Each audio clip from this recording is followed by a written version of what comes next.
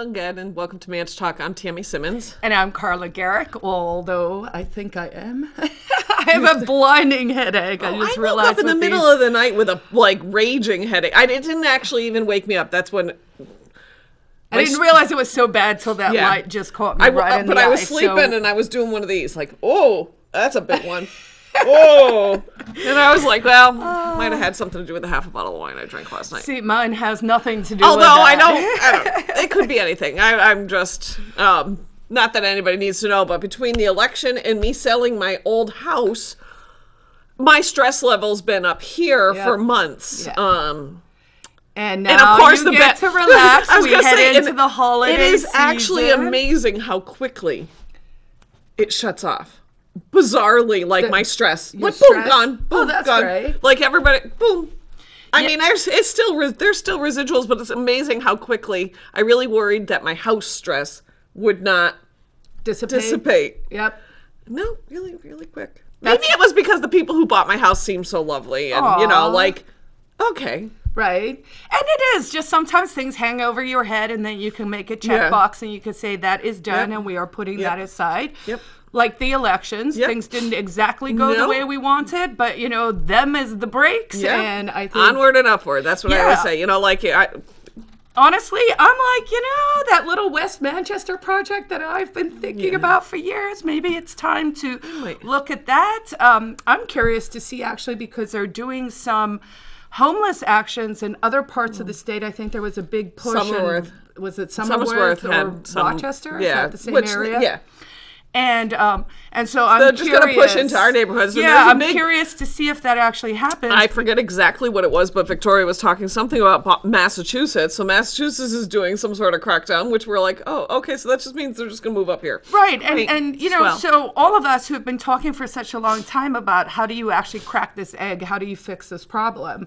I'm like, well, certain jurisdictions that have sort of, reached their tipping point are just, they're coming up with solutions, and we seem to be coming in Manchester this basket for the problems. Yes. My husband was down at the river last week, and he came home and the Piscataqua down on the west side at the ice rink, that area, and he was like, I don't want you walking there anymore unless you're armed, because it's and you're not the only person who said that. Somebody else said the same thing. They were like, I went to walk on the path and it was absolutely crazy. Yeah, I went yesterday, and I go off the path, and I like to do the little back trails and stuff. And I wasn't carrying, so I just stayed on the main path. But that makes me sad. And I'm not saying these people are necessarily dangerous, but we are creating a dangerous environment. And we say they're not necessarily dangerous. That's true. There is, it's not. All fish are not sharks. Just because sharks swim doesn't make them a fish, that type of thing. But just yesterday, which was interesting that it didn't see it posted anywhere until today. Yesterday, there was some guy stabbed somebody outside of the homeless shelter, and it was interesting to me. I'm sure it wasn't. I'm sure it's just totally coincidence. But Victoria Sullivan had posted, I saw this, but I can't find it anywhere online or anything. And then literally within 15 minutes, Manchester Information posted it all. And I thought, well, that's an odd little coincidence. But how is it that somebody got stabbed outside? But those are the wouldn't it be nice to actually be able to track these things and to know what's happening in our neighborhoods instead of being beholden to if you do that, a department that will or will not release certain information depending on the vagaries of what, I don't know, their mood is. Apparently now in New Hampshire, it is legal for the police who are wearing body cams that we as taxpayers are paying for. Yep. There were several grants that came in. It seems like a win. Oh, yay, finally, we have a way. We have police. They have body cams. There's accountability. Keep us all honest. It's going to be great. It's going to help with police reform, except they made it exempt from the right to know laws. And now the police are using their body cams for things that they should not be using them for, and then using those copies for themselves for evidentiary reasons while keeping it away from the other side. So some judge, in all their wisdom, decided that The alderman, this is Joe Kelly Lavasser, who did win his race, is not entitled to the police body cam recordings of the parking attendant who wrote him a ticket, the judge rules. Saying that, yeah, I guess now you can just, we've created roving surveillance units. Well, and I thought it was interesting. A couple things I read. It's funny that you brought the same thing as me. One thing that was good to read in this article somewhere is that Representative Will Infantine put in an LSR to clean up the body cam language, because there's obviously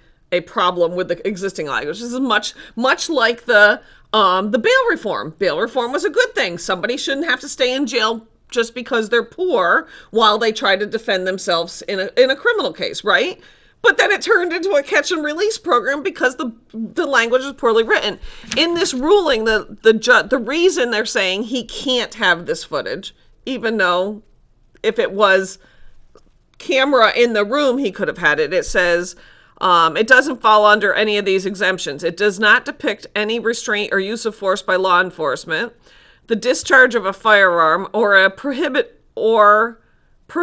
from, or I don't even know what that is, and prohibited from using their body cams to record interaction or interviews with victims or reporters of crimes who have consented to the recording regardless of the interview's location. So I do think that the police are using a loophole to their advantage. This is very frustrating for me because we inevitably talk about the election indirectly. So I watched because just a few days before the election, the Manchester police unions, not the police department, they are not the same thing. The Policemen's Association and the Supervisor Association, those are unions. The police department is part of the government that you and I as the taxpayers fund. We do not fund directly the police unions. That's a different entity. Do they tend to overlap? Of course.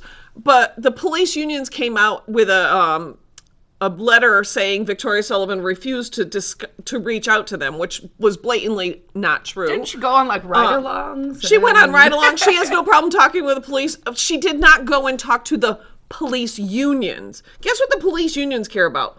Their contracts. Guess what the police department should care about? Policing the city. They are not one and the same. So they put out a letter that was not truthful because Victoria was in favor of unencrypting the scanners, and because she did not think it was appropriate for people to be surveilled in the public for no apparent reason. She looked for more transparency, more accountability, and better ways for the police to police, because there's no harm in trying to make things better. No, and the thing is, we know in states like California, there's a town, Rialto, California, where they introduced body cams years and years ago. I want to say almost 10 years ago now. And it's very clear that it actually makes the policing safer and better for the police and for us. But here's the thing, folks. You can't create a system where the people who work for us, or ostensibly are supposed to be working for us, now have certain rights that we no longer have. The state is an agent of us. That is what the New Hampshire Constitution says. The state is not allowed to do anything that you and I are not allowed to do. And somewhere along the line, we have entirely forgotten that, and it's a problem. So I'm all for let's wear body cams. I highly encourage folks, based on my own case and cases throughout history, if you see a police interaction, don't get involved, but record it. Right. Get an independent recording. It's going to help everyone, assuming everyone is doing the right thing. Because if you're a police officer, I can't even imagine. I really can't even imagine being a cop and having to deal with the people that have to. So you're face to face with somebody, a bad actor, who's just being belligerent and threatening and whatever, and you arrest them for whatever, and then they come back and say, well, that didn't happen. And what's that cop's? Then it's a he said, she said. Okay. But the body cam shows, no, actually Joe police officer did all the things he was supposed to do, acted appropriately, and this person did not. Win for the police officer. It should make policing better for the police officer and the community. And so I think there's no quibbling that, it seems like everyone kind of agrees that the body cams are a good idea.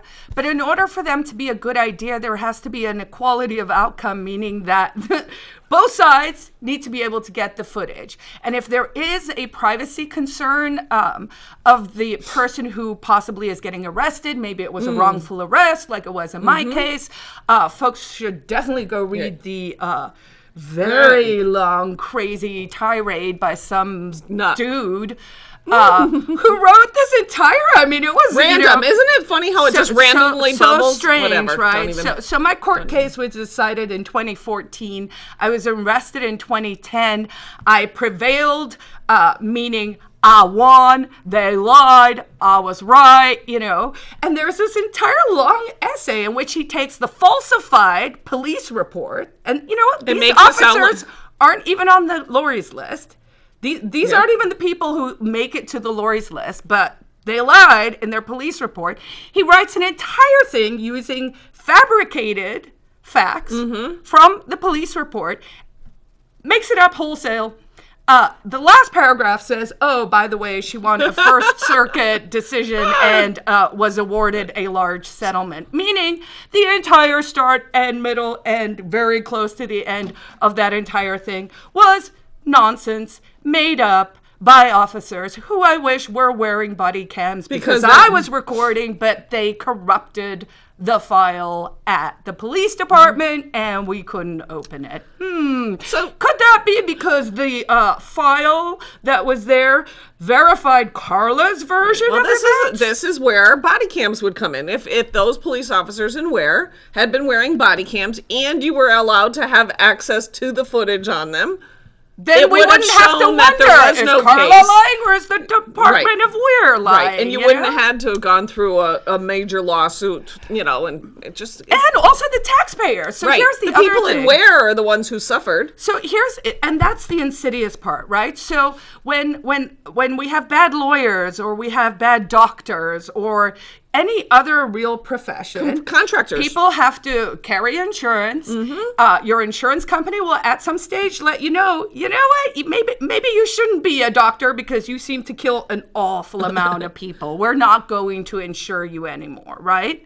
But because there is no direct relationship, whenever there's a bad actor in the state, that cost just gets passed on to the taxpayers, and no one is really held accountable. So that is where that whole issue about qualified immunity comes in, right? So qualified immunity is where the police department literally says we're above the law. Oops. We couldn't possibly have known that's against the law. How could we have known? How? And you're like, well, when I don't know something's against the law, and I'm like, whoops, sorry, my bad, I didn't know it was against the law, that's not an excuse for you and me, but it is for state employees. And that is why we have a problem. We have corruption. It is immoral. It is it's a mess because we're protecting the bad apples. And there's it's not like we don't know ways to fix it. I think that's the frustrating part, is that there's ways to address the problems with bad actors. But for whatever reason, too many people just don't want to admit that there is a problem or that we should, because if we address the problem, it actually would be holding people accountable. I want to ask you something, and this is going to be hugely unpopular, so I guess I'm going to qualify it with that. I thought it was really sad. There was a fire in Manchester this week, and a fireman got severely hurt in a heroic situation. They did their job, and they went above and beyond, right? They went back into a burning building and saved someone's life. I get it. That's tragic, and thank you to that person. On the flip side, we did have a trooper's trooper, who passed away last week in a accident, right? So it was a detail, which means it was a voluntary choice to be there to get overtime and to get paid, right? and there was a truck or a semi that barreled down, Yep. and somehow I still haven't gotten the details because it sounds to me no one said that the semi was off the road and hit the car, and nobody was arrested to the best of my knowledge, which makes it sound like it may have just been an accident. So we don't know what the facts are there. But here's what I do know. When I was driving somewhere last week, there were 2 times where the highway was literally shut down because there were like scores. I think I counted 32 on the other side of the freeway. I was going down to Nashua and they were coming up north. There were helicopters. Downtown was shut down. And I get it. You know, your friend died. That is tragic. But it seems to me that it is unseemly to use so many state resources to have troopers coming from the entire region. There were thousands of troopers who came because this one gentleman was in an accident and passed away. And to me, it just seems that like those 2 things, it almost takes away from when there's true heroism. Right. And when there's just an accident. Now, we've all probably had friends who have passed away in car accidents. It's a private thing. When your friend dies, I feel like the way you pay tribute to them is that's like a private experience. But to make it this like, I mean, it looked like something out of like a militarized country with like the uniforms and the marching and the roads are closed and all of that. I think I mentioned it to someone because I was like, geez, that just seems weird. Like, do we not have any crime happening when and this is not meant to be disrespectful to the police officer who died. That's terrible. I feel bad for his family. I feel terrible for the people who had to work for him. It was a tragic accident. I don't know what the circumstances were either, because this is what happens with the news these days, is they put a piece out there and then there's no longer any follow-up. So we never actually hear, unless you pay attention and then it's like, oh, wait, I have to keep all this malfeasance in my head, which is a lot. It does seem odd that so many I mean, I'd be curious. Well, you know what's interesting? 91A that? I don't know. I'm pretty sure that costs more than $1 million. Well, and I also think this. So we're talking about, we talk about police details all the time. Now, keep in mind, for those at home who don't know, so you have a police officer, right, who works X amount of hours per week, and that is his job. That is his day job, to work X amount of hours a week. I think it's like 32 hours for a police officer. Don't quote me on that. But it's a set amount of time. During that time, they are Joe police officer.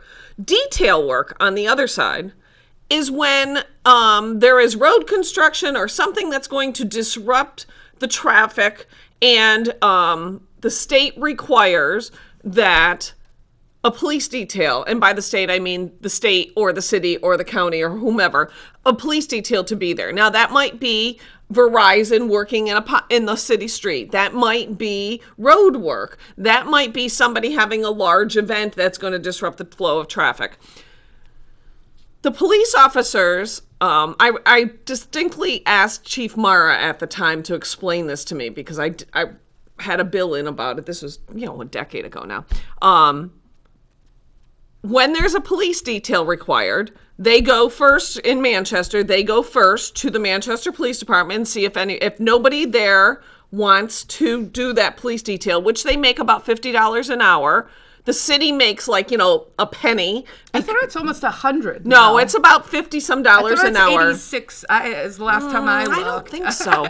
But anyways, it doesn't matter. It's not $10 an hour. It's even if at $50 an hour, it's $50 an hour, and there's like a 4-hour minimum. So it's all voluntary on the part of the police officers. And Chief Mara explained to me that if nobody from the Manchester Police Department wanted to do the Manchester details, then they reach out to neighboring communities in the county sheriff's department. And I asked, well, what happens if nobody wants to do it? He goes, then they just waive the requirement for the detail. So it's really dangerous, and we have to have people doing it unless we don't have anybody who wants to do it, in which case then it's fine. Which sounds to me like that might be something that's in a contract somewhere where people are like, but you can't make a nice benefit, right? And there's no option. Choose for. There's no option to hire just Joe over there to do this detail. It has to be a law enforcement person, which is kind of strange.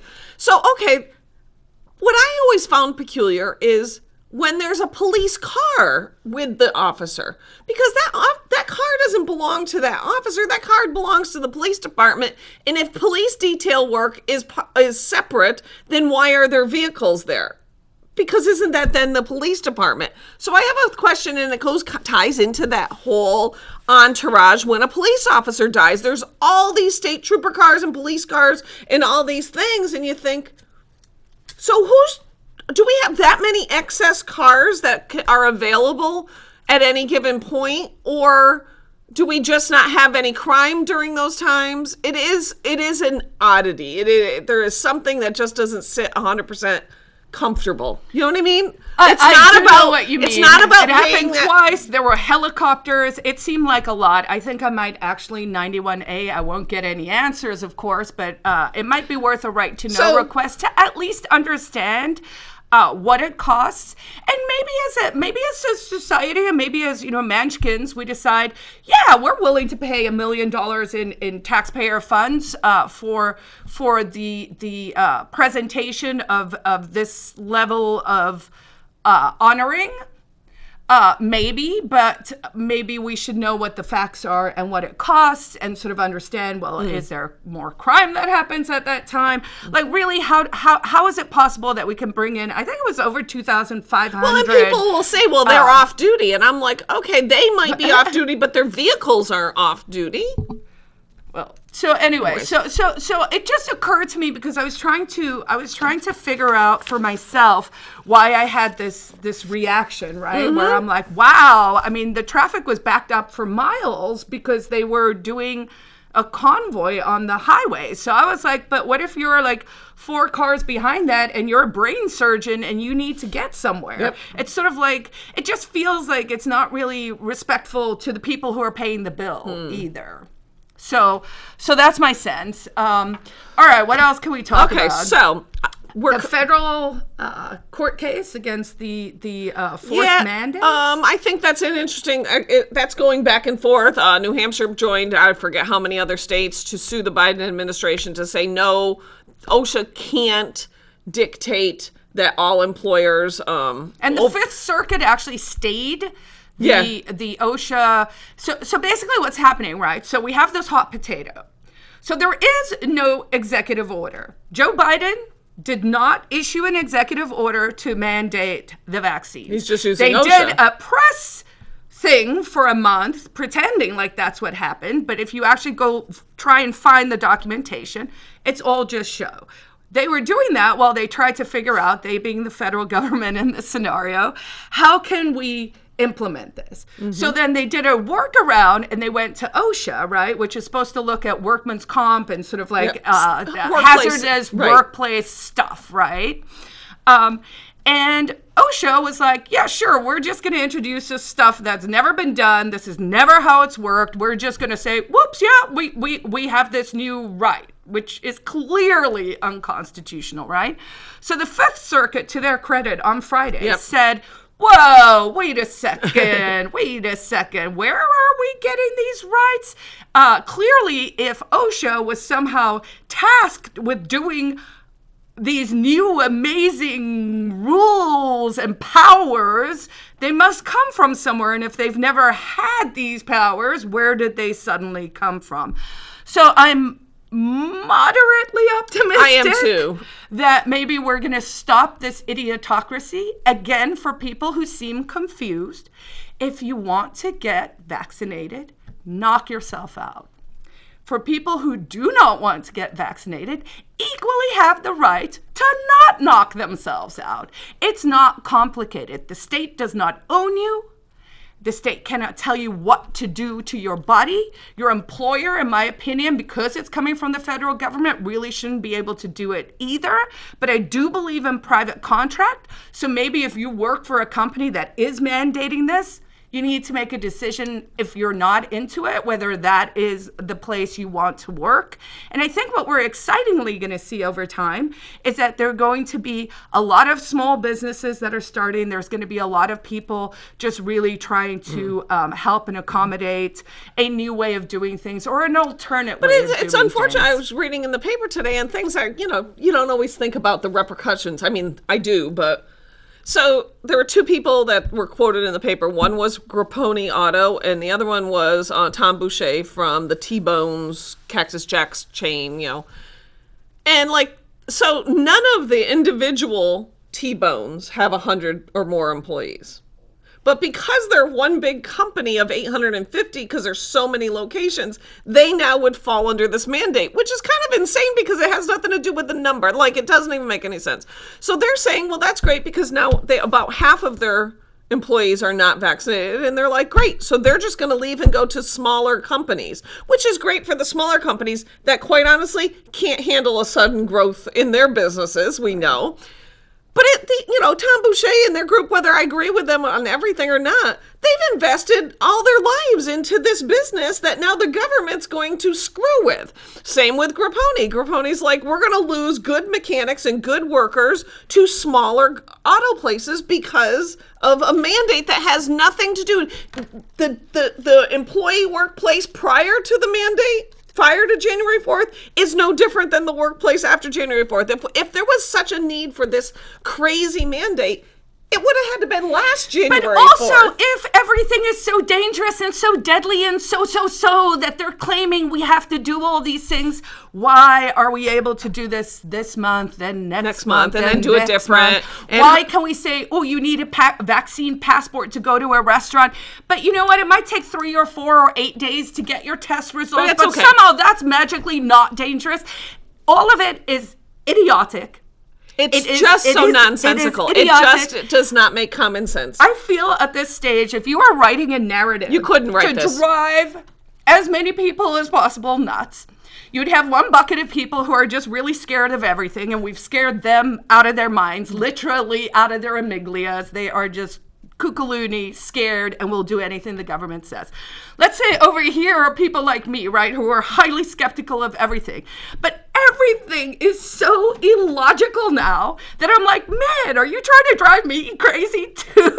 Because how can we even be in this? I was in an argument this morning, WMUR. I'm still sticking with the please don't jab your children narrative. And this one guy was coming at me and I said, look, let's just talk about informed consent.